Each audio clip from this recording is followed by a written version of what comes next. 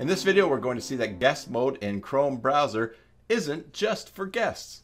Hey there, Joomla fans. Tim Davis here. I'm a Joomla fan too. Thanks for tuning in to Maintenance Monday number 177 here on the Basic Joomla Tutorials YouTube channel. Let's turn our attention to the screen and get right to it.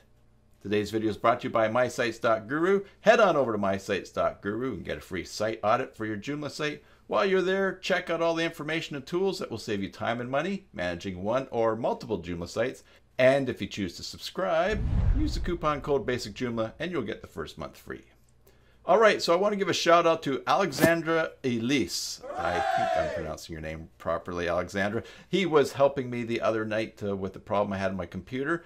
And one of the things that he had me do was go into guest mode on Chrome. Now, I've used incognito mode for testing things, but he had me go into guest mode because it is different than incognito, and we're going to take a look at that. And by the way, if you want to see the difference between guest mode and incognito, read a bit about it. I'll give you a link in the video description below to this article, which I referenced in preparing for this, looking for other things.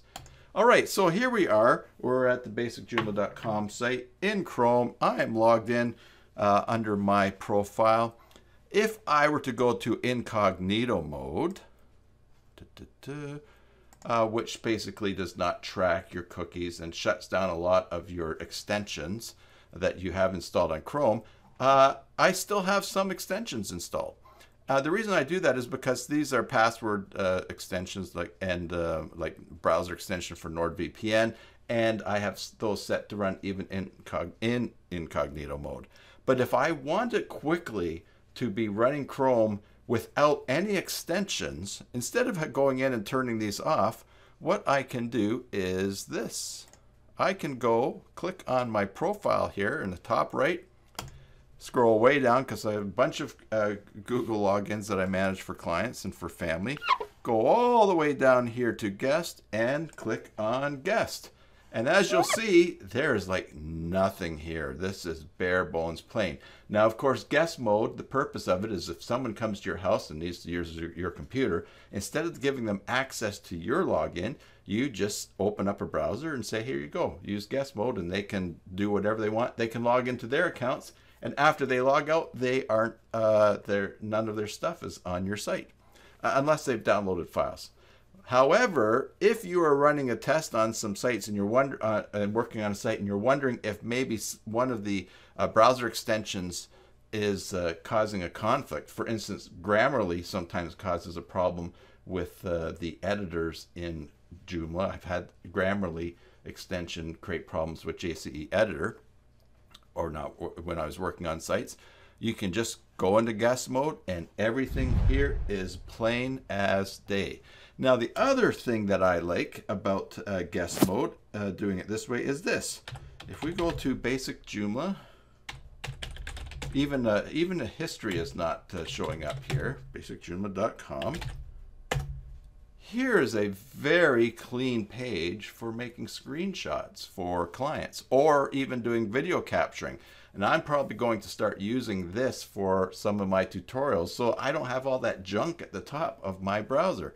It's just super plain. So if you were to take a screen capture and tell one of your clients, hey, go up here to this address to show them how to log into Joomla, you would say, okay, here's the address. Of course, you have to type it out properly for them. All right. All right.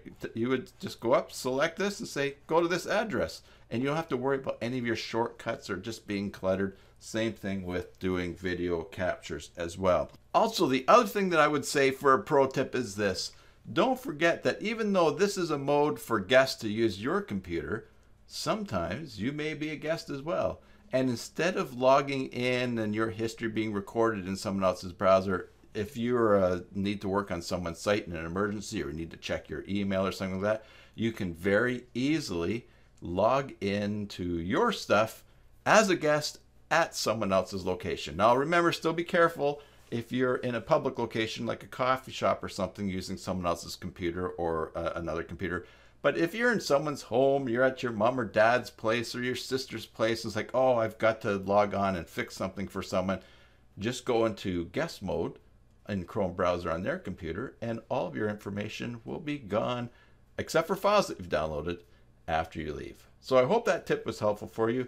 If that was helpful for you and you haven't subscribed yet to the channel, please do so. Ring the bell to get notifications of new live streams and things happening here on the channel, new tutorials, and give the video a like. That helps others to find it. So until the next time, enjoy your Joomla site, and God bless.